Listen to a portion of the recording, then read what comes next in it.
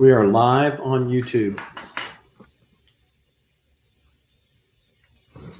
Trying to figure the rest of StreamYard out. It's not perfect.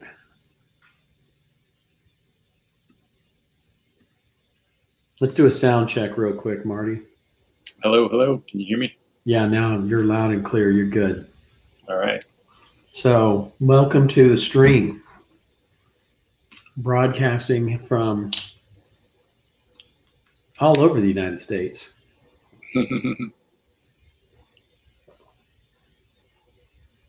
Right here in Hollywood, Florida. Rockwall, Texas. We are live on the yard, and now I need to find your notes. I've got them right here. Let me just email them to you. Trying to remember if we just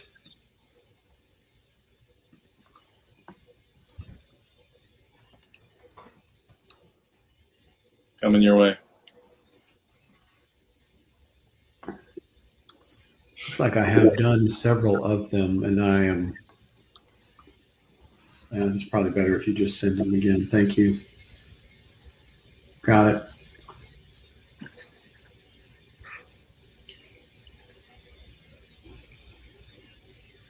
Well, we're still a minute early, so there's an outtake here that YouTube can, and YouTube viewers, you can watch this outtake, relish in its plebeianness, amateurness, amateur-ishness. Right, your video's frozen for me. I don't know if it's frozen for you, but it's frozen for me. Dang it. No, I'm good. I have connection is unstable if you're off Wi-Fi. I am plugged in. I am not on Wi-Fi. Let me get on Wi-Fi. I don't know why. Let's see. How about that? For me, it still looks like you're frozen. Hmm. I can hear you fine.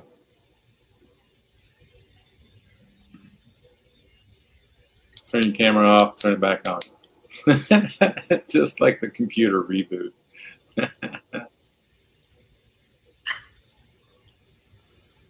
Yeah, I'm not really sure. Maybe I'd jump out. We're having some technical difficulties, so bear with us here.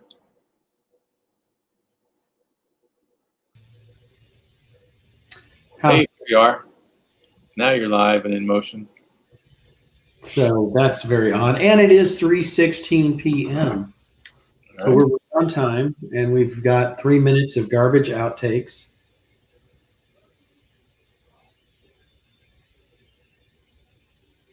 And let's roll. Let's roll. Let's get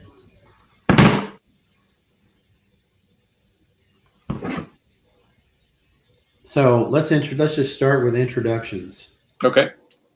Marty, please identify yourself for the record. You litigation guys, always doing that stuff. Good, good. Hey, I'm Marty Albert. I am the owner and sole attorney here. Not sole proprietor. That's a bad thing.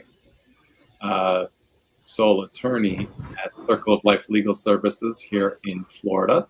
I only practice law in Florida. I do have a license in Iowa, but it's on hold for now because I didn't want to do the double CLEs to keep it going. But that's a discussion for another day. Yeah. It's not that difficult. I just didn't get around to doing it. Well, and it's, there's a cost benefit of it's negligible for Iowa. So it's just one of those things. I was like, I'll just hang on.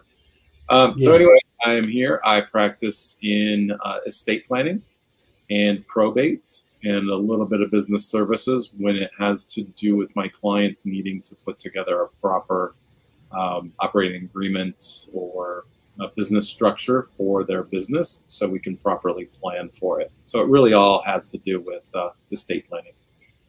That's awesome. Me. That's excellent. Yeah. I no longer do litigation. I shouldn't say none, but I have 2 probate litigation cases. Most of my probates are administration, but I did take on a couple nice probate litigation cases that aren't going to be too time consuming. So right, too contentious. Just didn't want to do it anymore. Took my last family law case a little over 2 years ago, and look at the smile on my face. There's a lot of compassion control in family law litigation. You know, it's you know, and that I think is a subject for another. Yes, it is. For another litigation case, but right now what we're focusing on is going to talk about criminal law today. Right, we're going to talk about criminal law. So let's just dive right in because we gave ourselves a short clock. Give us your little short intro, who you are and what you're doing. Well, my name's KC Ashmore. Okay. Yeah, my name's KC Ashmore. I'm still a litigator. I had the privilege of meeting Marty at a 10X conference, and we've been friends ever since, and actually have, you know, run into each other at other professional development conferences and engaged in, you know, this dialogue that's coming to bear fruit today, which is we're going to start working on each other's platforms so that we can spread a bigger message, a bigger reach. And today we're just going to focus on criminal defense. So I'm very lucky to still be litigating, still very passionate about it. And we do have a litigation firm, which means, you know, trial court advocacy firm. And a big part of what we do is criminal defense, especially representing the poorest clients, the indigent clients, the clients, you know, we've all grown up hearing that phrase, if you cannot afford an attorney, one will be appointed to you. And from time to time, I have had the privilege of being that attorney. And why did you decide to practice in criminal law? How did you get into it? Well, it's something I always wanted to do.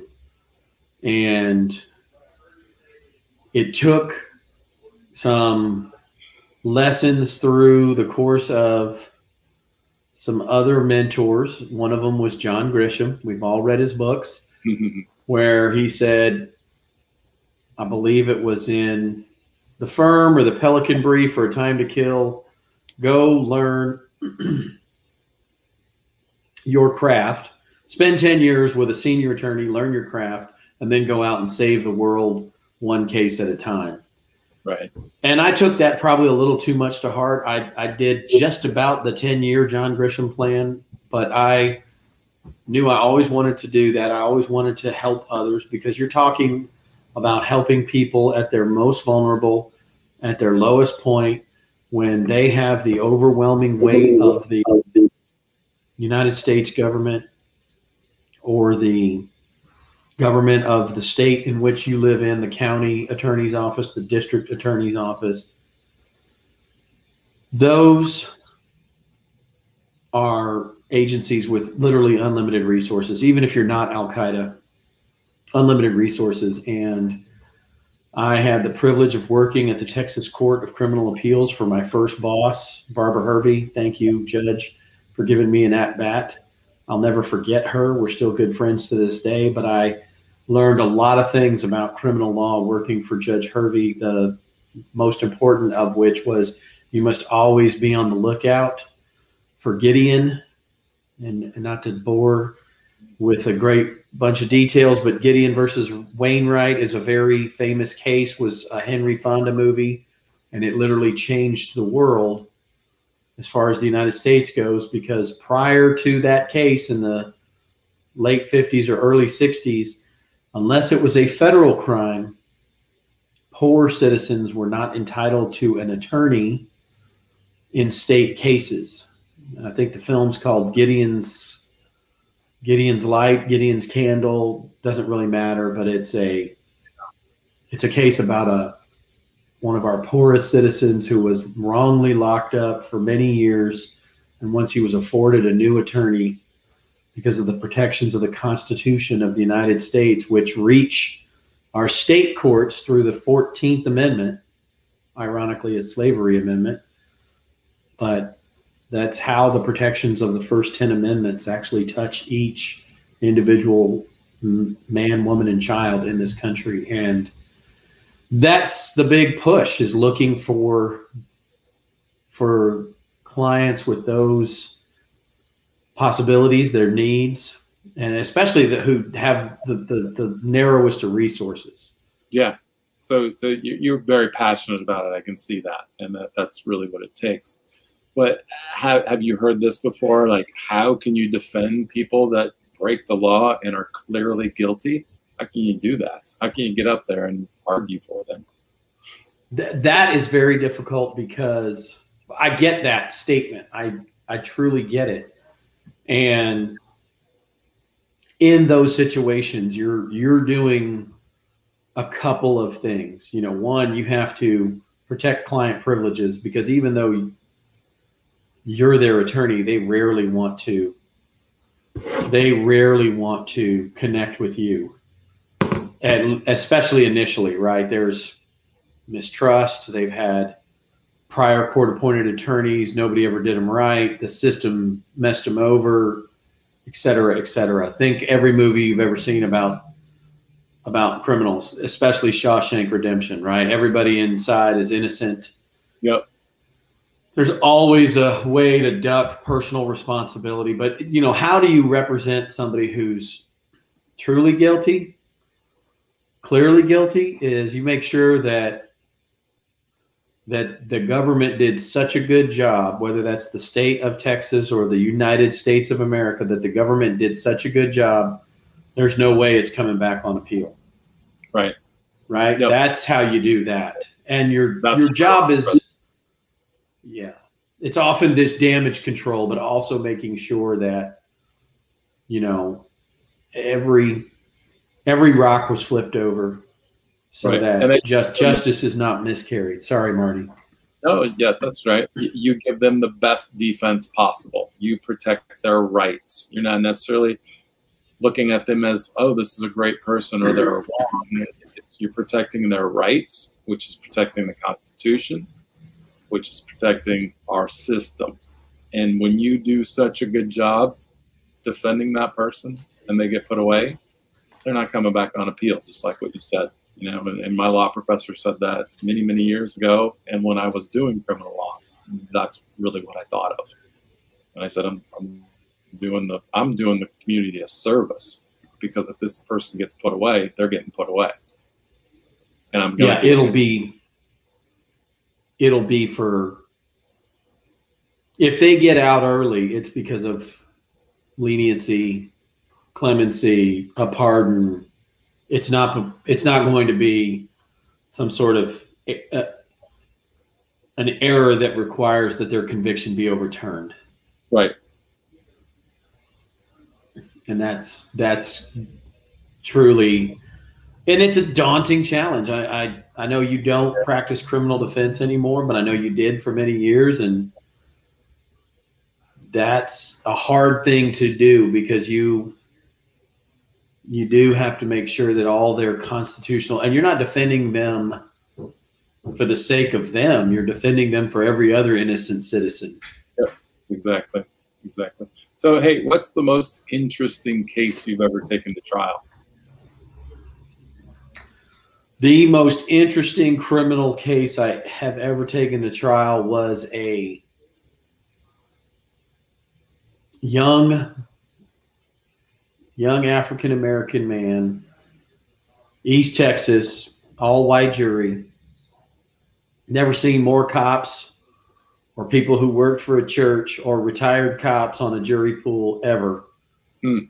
And the only people of color in our courthouse were a few people who work for the county and the the defendant and his family.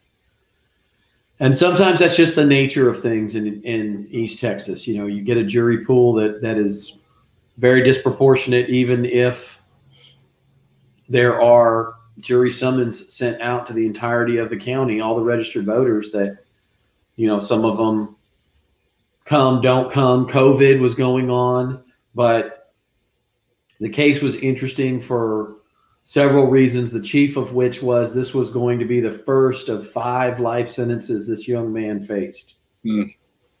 Wow. And I think the reason why we had to take it to trial was because we could not come to any sort of meeting of the minds with regards to a reasonable way to resolve every single one of these cases, none of which were particularly bad, but this was a young man who'd had a troubled, frequent, you know, recidivism, right? I mean, the guy was, he had a lot of things going against him. His mother was incarcerated when he was a little boy. So from 9 to 18, raised by a grandparent, had a real hard time controlling him. He was extremely angry at his mother and his father, who lived in a different county, and wasn't close to either of them. And I just felt like he had a lot of bad experiences. You know, he had invested in legal services by being in trouble a lot, not by having the money to do it. But he had never had anybody fight for him. He never had an attorney willing to go to trial for him. And he wasn't going to take a life sentence. He wasn't going to take a 40-year offer on any one of those cases. And, you know, when you're in your 30s and you're looking at 40 years, even if you only have to do half to be parole eligible, you're still going to be in your late 50s. You know, that's not much of a life left to somebody who's not thinking about how great life and short and precious it is to, you know, now that when I was in my 30s, I was 50, so dang old, but now I'm on the other end of that. So I think that's one of the reasons why. But what was interesting about it was these little battles, and I tell people a lot that what we do is similar to boxing, very similar to boxing. I know Marty's heard this before too, but you want to, and probably would agree, but you want to be landing more punches than you take, ahead in the points, standing when the bell rings, and hopefully win by decision. And these little battles over the Constitution that came up through the course of the trial, the most critical of which had to do with the search and seizure of my client's person that, you know, came off miraculously. I'll just say that this young man had a jacket with more pockets than a clown car. There must have been 11 to 22 different pockets in this jacket. And the officer who did the side of the road stop was extremely thorough in emptying the jacket and being very courteous to my client. And my client was very courteous to the law enforcement officer. They knew each other. It's a small town. They went to high school together. There were some laughs, some old times. And then, you know, my client is transported from one detention facility to another as he works his way to the county jail. More Terry frisks, more pat downs, more searches of this clown car jacket. I mean, things just coming out in every direction. So eventually, and maybe this is the CSI phenomenon, eventually some contraband is found in the jacket, but it's not on film. The officer who was the testifying witness, the main investigating officer in the case, did not find it, and the state could not get the contraband into trial. So at that point, the jury had heard and seen 40 minutes of police questioning, interrogation, talking about other bad acts, other prior offenses, things that had nothing to do with this alleged contraband, which was not, so two things happened. Jury is thinking that's not fair to make us watch 40 minutes of something that this man is not on trial for, and did years ago. Yeah, right. And second, where the heck is the video of the actual contraband being found? That flipped that case. And the next thing, we had an agreement to resolve all these life sentence risks went away for a deal we could live with. Good. All right. And so that on its face, it's just another possession of a controlled substance in the state of Texas. But on the back end, these small battles, putting on the gloves, stepping into the ring, excluding the state's key piece of evidence, the contraband in question, and getting the jury to hear, why did we have this extremely elaborate search and yet this jacket is searched at some point later, not on camera, right? The CSI, right? The jurors expect almost, I do agree, they almost expect O.J. Simpson level police forensics on every single case taken to trial. And the counties don't have those resources. But to see that in effect swing a jury that I thought, oh boy, we're going to get hung. Yeah. Right. They don't call them hanging juries for nothing, Yeah. That certainly makes things interesting, for sure. So hey, we're kind of getting short. Yeah, we're getting on our time. So, what's the most important thing you could teach an attorney just starting in criminal law? I would say that the best thing you can do is learn to be a master of your craft. Find a mentor. Build an alliance, get around people that are smarter than you and that are willing to invest their time, their talent, and even their treasure into you. But also don't be, if you are at the beginning of your career, so never stop learning, right? Marty and I take a lot of time to invest in additional learning. We're learning all the time, in fact, whether that be through additional continuing legal education courses or other professional development courses. It doesn't really matter. Never stop learning. That's the biggest takeaway I could give to a young attorney. Yep, absolutely. Any certain level of crime they should start with? Probably shouldn't go in on a murder one case. I would not. But yeah, I would not recommend taking a capital murder or first degree felony at this point, for a new attorney. And I will tell you that even now, when I get hired on first degree felony cases or any felony cases, and even some misdemeanors, that you've really got to be thoughtful about your skill level. And if you do get hired on one of those, you really need to invest, no matter what it takes, in the most state-of-the-art continuing education you can find so you can be ready. Right. Or partner with somebody that can coach you, right? Exactly. If you can, but I mean, it's safe to start with misdemeanors, maybe even some state jail felonies, because much of the casework is negotiation. Most cases 99% resolved by plea bargain. Less than 4% go to trial. That's a fantastic tip right there. Most cases don't go to trial. They're negotiated. They're plead out. It's kind of like a mediation without a mediator. It's just dealing with exactly. Or the whatever the attorney is that's handling the state side or state or federal side. It's really just dealing with them and negotiating. So negotiating skills is really what I would say. Really hone your skills at.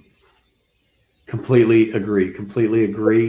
sales and negotiations. Yeah, negotiating and know the law. And then, you know, some saved rounds on that. Know the law. One of the hardest cases I ever tried, my only not guilty.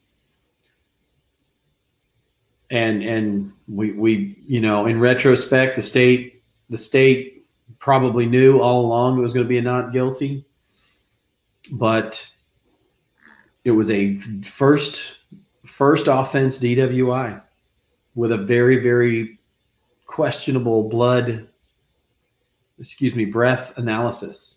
Yeah. Right. And the only reason it was defensible is there was a breath analysis that was in the zone of question as to whether the client was or was not intoxicated. That it was that low, right? Yep. It was that low. And I would say that 95% or more, maybe 99.9%. I don't know if I'll ever have a DWI case again that was so difficult. And it literally, I put more work into that scientifically, educating myself with expert witnesses, than I did in any criminal case ever. Right.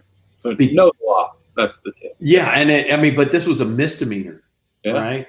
Right. And other warnings, right? A Class C misdemeanor assault against a family member, husband and a wife pushing, mad at each other, and it results in a Class C. That's a ticket-only offense.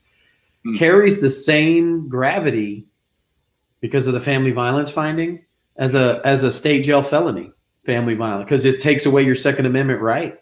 Yep. Right? Takes away your right to adopt a child, even though it's a Class C misdemeanor with a family violence finding. No more Second Amendment for you. So know the law. That's super critical. Okay. Awesome. And how can they contact you for more tips on practicing criminal law? Well, the email is kc@ashmorelawfirm.com, kc@ashmorelawfirm.com, or chat that's the letter K, the letter C, not KC. Correct. Letter K, letter C @ashmorelawfirm.com, or info @ashmorelawfirm.com. All right. Thanks, Marty. Thank you. All right. I'm going to end this broadcast and we'll see what we got.